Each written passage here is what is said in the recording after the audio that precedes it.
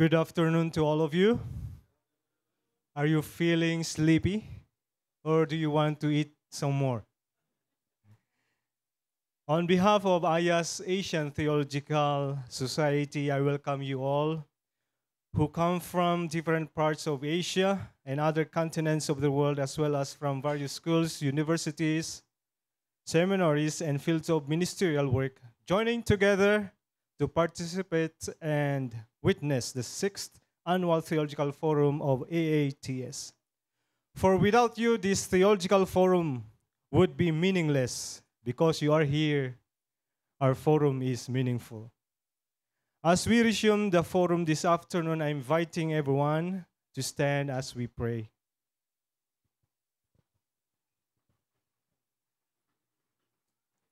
Let us pray. Our Heavenly Father, the author of truth, wisdom, and understanding, we are grateful for having this Asian Theological Forum. Grant us with wisdom and understanding. Fill us once again with the Holy Spirit to mold us into Christ-like character as we listen and interact with various presentations on pluralism. Bless all presenters and participants throughout these afternoon sessions with peace, orderliness, and safety. In Jesus' name I pray, amen. This afternoon presentation deals with the topic Monotheistic Faith in a Pluralistic World in the Postexilic Persian period. The presenter is an ordained minister, Bible instructor at Adventist University of the Philippines, and PhD student at AIIAS Theological Seminary, majoring Old Testament Biblical Studies. Let us welcome and give time to our hospitable, dynamic, innovative, and resourceful current president of AIIAS Asian Theological Society, Pastor Ron Genebago from the Philippines, to present his paper.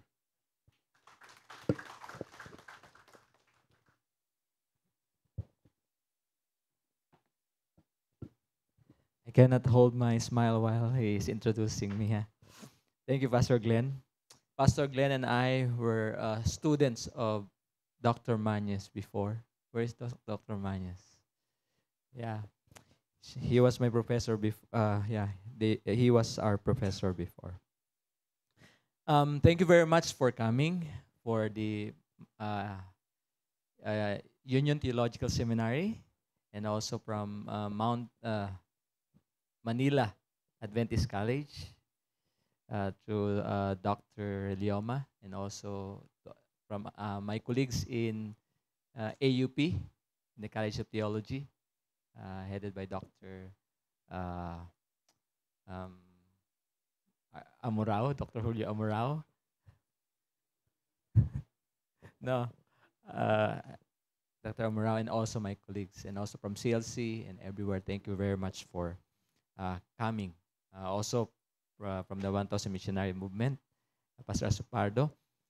Their CDs are available, okay, outside. So if you want to avail the CDs, you can buy later.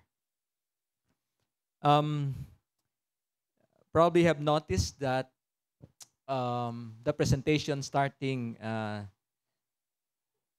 from Watson, Pastor Watson, we are dealing with biblical studies. After me, it will be in the New Testament area. So mine is more of historical studies, and it is entitled Monotheistic Faith in a Pluralistic World in the Post-Exilic Persian Period. The Persian Empire, which covers all of Mesopotamia and the area across the river, has been a focus of studies not only in Israel, but also in various parts of the world among historians, archaeologists, and theologians. To the Seventh-day Adventists, Medo-Persia is a household name due to its inclusion in the prophecy recorded in Daniel 2, 7, 8, and 11. However, unlike the other powerful and well-known empires of Assyria, Egypt, and Babylon, the Bible is almost silent for the Persian. This is according to Stern. Stern enumerated the books that fall on the Persian period, namely Isaiah 40 onwards, Haggai, Zechariah 1:8, Malachi, Ezra, Nehemiah, and several chapters of Chronicles and the book of Esther. This period must have been important and must have influenced the Bible books mentioned above. So although several studies such as that of these following names, I'll not read them all, they have done research on the Persian period. However, there are few pages allotted to the religious life of the Persian and its captives. So what is the religious life of Persia? How does Persia affect the religious life of its captives? To what extent does Persian Empire influence the understanding of the scriptures in this area? So this is the purpose of research. The study seeks to find out the religious life of the Persian and of its captives during the post-exilic Persian period, and to determine the impact of Persian religion empire to its captives and to the scriptures. Let me share a short story of Persian Empire. It was established in 550 BCE. Among the great rulers who helped establish this empire were Cyrus the Great, Cambyses, and Darius. And in 480 BCE, this empire expanded its territory to Europe under Darius and under his son Xerxes. Xerxes is the Ahasuerus of the book of Esther. The empire's territories remained unchanged not until the rising ruler of in the person of Alexander the Great. Egypt has won its independence during the reigns of Cambyses and of Artaxerxes. However, this was concluded by Alexander the Great. Alexander of Macedonia took over as ruler of the empire against Darius III in 334 to 323 BCE. Sorry for history during this holy hour of, when I was teaching, I don't like to teach during this 1 o'clock period. So soon after his death, the empire was divided into 4 competing hostile kingdoms. I will not detail this because you probably have encountered this before already. So the religious life of Persia. The union and collaboration of the great king and the gods was foundational to Achaemenid monarchy. So the union of king and also of gods. So the king represents the god or the gods of their empire. Marduk with a snake dragon. So you can see here Marduk with the snake dragon. In fact, it was one of the most powerful ideological foundations. Cyrus, as recorded in the Cyrus Cylinder, reigned in Babylon as the result of Marduk's guidance. So they are saying that it was Marduk who made Cyrus king or emperor during that time. In the case of Darius, the great king had been the true representative on earth of Ahura Mazda. So look at the picture. Darius credited his god, Ahura Mazda, for giving him the throne and for the victories against his enemies. This same is true for Xerxes. He honored Ahura Mazda, which means the wise lord, taking from Ahura or lord, and Mazda, which is wise, for reigning Persia and for giving him lands to rule upon. Although the king did not consider himself a god, he was not also a mere man. He was above men. He acts like an intercessor between the world below and the divine world. Ahura Mazda was considered as the greatest of the gods, who created heaven and earth and men, who created Darius to be king and bestowed on Darius royalty over this vast land. He was also considered as the official head of the Persian national pantheon since the days of AIIAS.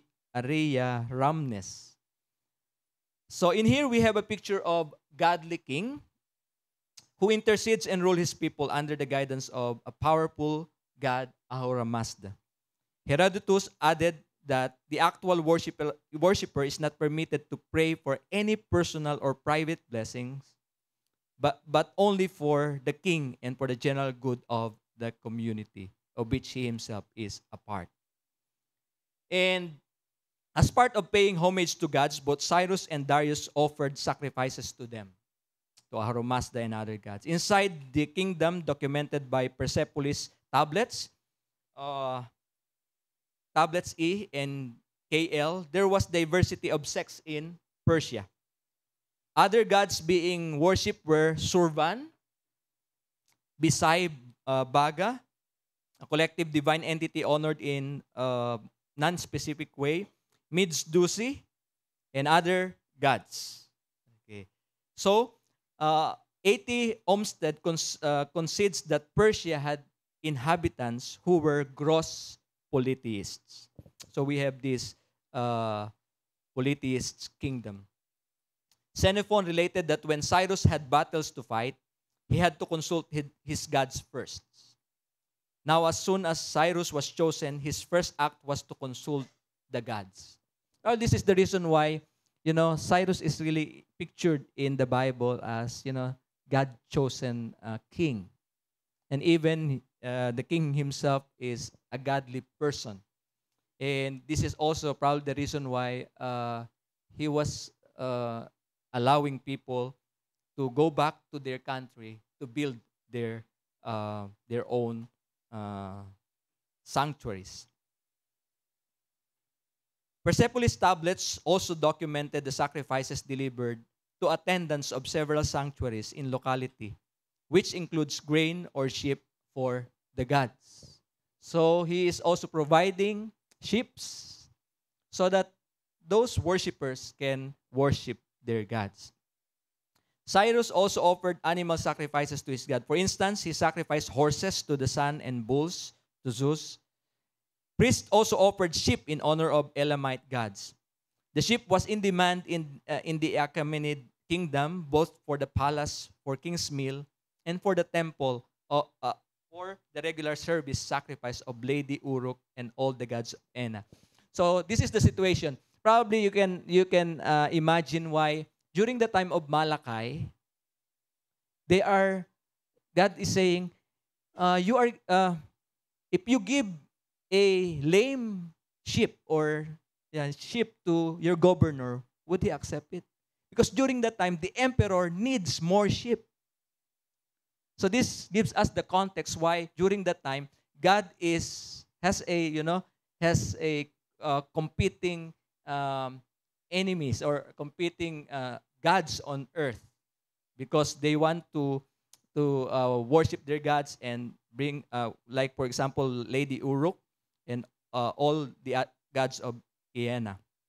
This may give additional information to deal with the text found in Malachi 1:8 concerning God asking the priest if their governor would accept animal offerings that are blind, lame, and sick. And our Michael Fox strongly agrees with this. There was an extraordinary Achaemenian temple excavated from 1962 to 1965 by the Italian archaeologist Umberto in the province of Drangiana in eastern Iran, near its borders with Afghanistan and Pakistan. Yamauchi further describes he found a square building that was equipped with ovens and in its second phase with 3 central altars. There was an immense quantity of ash and crushed bones providing evidence of animal sacrifices. Secreto believes that altars were dedicated to the triad gods, Ahura Mazda, Mitra, and Anahinata. So during that time, they were offering also sheep to their gods. So it is helpful to summarize the gods that Persian emperors worship. Cyrus worshiped divas, not Ahura Mazda. He also recognized non-Persian deities such as Marduk and Yahweh. So Cyrus recognized Marduk. He also recognized Yahweh.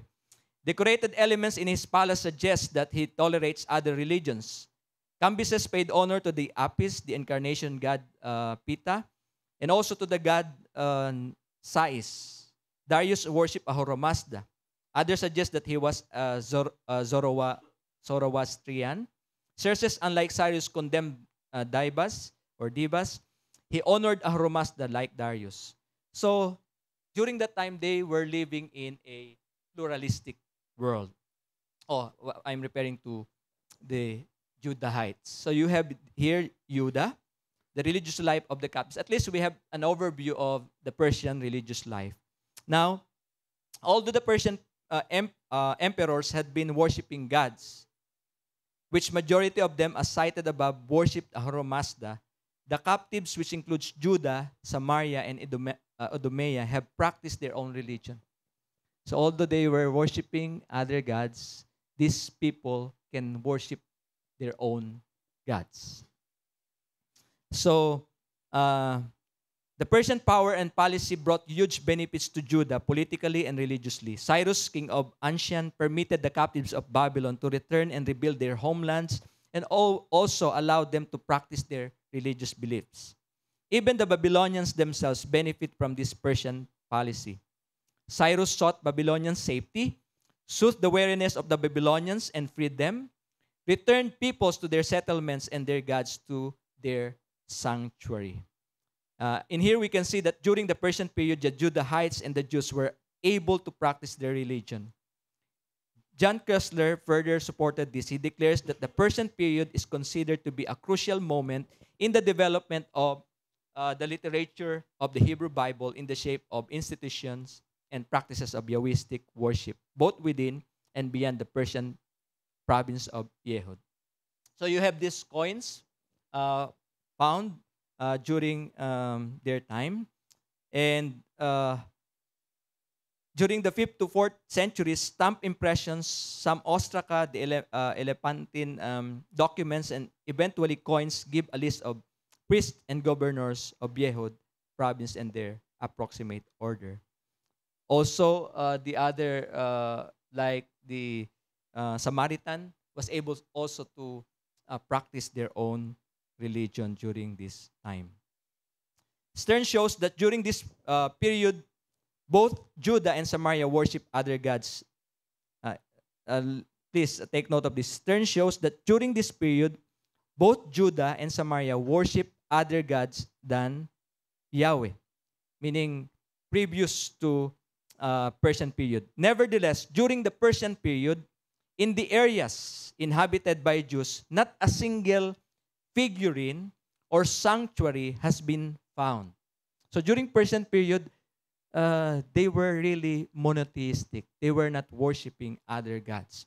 This in spite of the many excavations and surveys that have been conducted, and the same is true to Samaria. He claims that both in Judah and Samaria during the Persian period, they worship Yahweh on their temples, temple in Jerusalem and temple in Gerizim respectively. Both these temples at Jerusalem and at Mount Gerizim revealed that they were built for the house of Yahweh. So in short, during the time, although they were pluralistic kingdom, they allowed their people or their captives to practice their own religion. So, Persian period influence upon the scripture. It's interesting, you know. If we want to understand better Malachi, Zechariah, and other post-exilic books of the Old Testament, we need to, for the theologians, we need to study the Persian history. It will really help you. In this section, the Persian period extent of influence will be explored. This chapter will start with the building of the temple in Judah.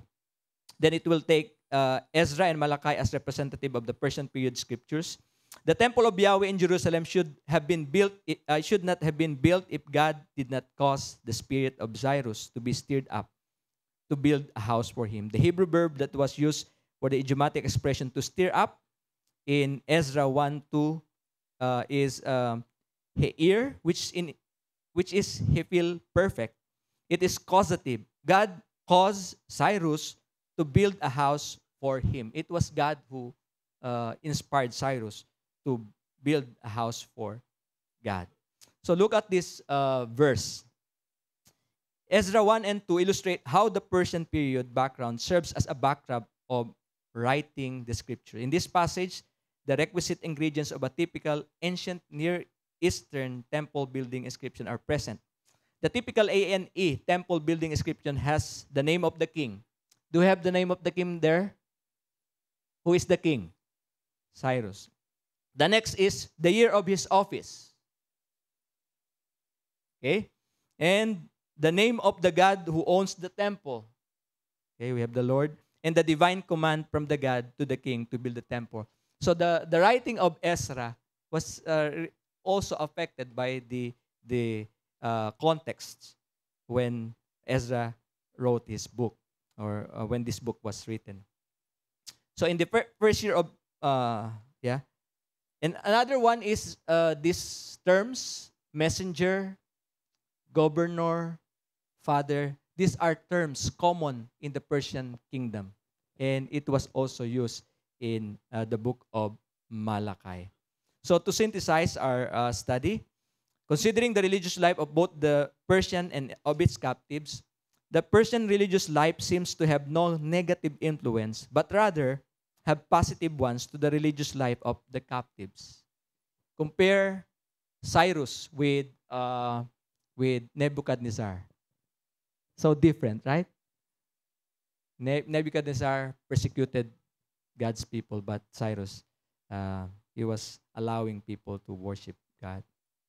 The Persian religious life seems to have no negative influence, but rather have positive ones, particularly with Judah and Samaria. Although Persia had been clearly a polytheistic empire in general, archaeological remains and other sources show that Judah and Samaria had practiced their religious life, showing us that monotheistic faith could thrive in a pluralistic world. Okay, I have no time now. Thank you very much for listening.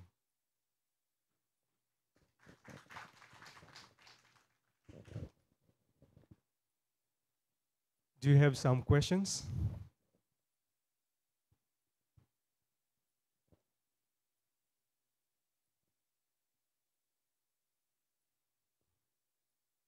Some are smiling.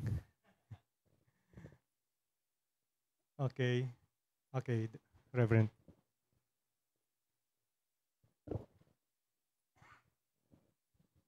Microphone.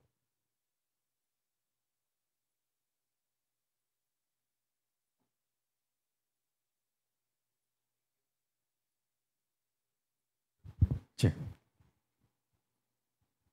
Thank you very much for the clear presentation. Okay, thank you very much. Uh, the presentation says that we have a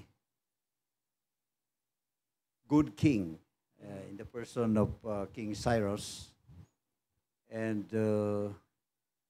he worships other gods. Yeah. But God uses this king to free the captives in which were captivated by Nebuchadnezzar. So, in that note, is there a message we can get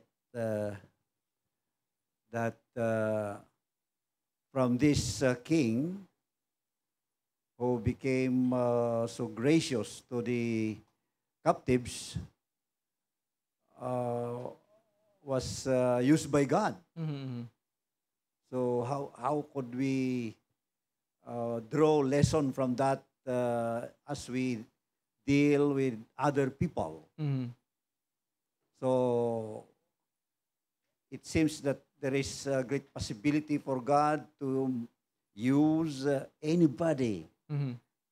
even not Jews, even maybe not Christians, or even the heretics, or even the atheists, or even like in the parable of Jesus, in the Samaritan. Mm-hmm. It was the Samaritan used by Jesus in that story.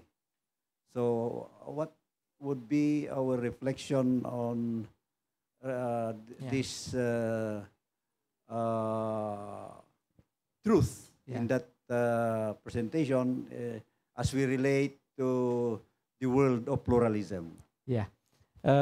Actually, in this context, we can see the advantage. Okay, at least the advantage of the Judehites during that time, of Judah during that time, because they were given this opportunity to worship their God, unlike Babylon. So I think in here, Cyrus is really prophesied in the Bible.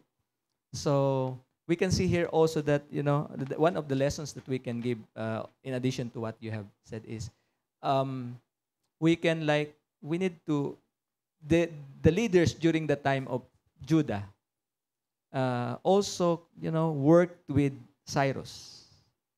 Although Cyrus were worshiping other gods, they carefully work with them in relation to their. Sometimes, if the leader is not that good, we sometimes are prejudiced to work with that kind of leader. But in here we can see that God has used this leader, Cyrus, and his people coordinated with them carefully. We can work with these people, although they are not of our faith. That's one of the reasons we can give many lessons, but that's one of the lessons we can get from this one. I know you have still a question, but I think my time is over, right? I don't have time. Sorry for not following the time. Okay, thank you very much. Okay, thank you, Pastor Ron. And he already stopped, so I think we go to the next session, next presentation.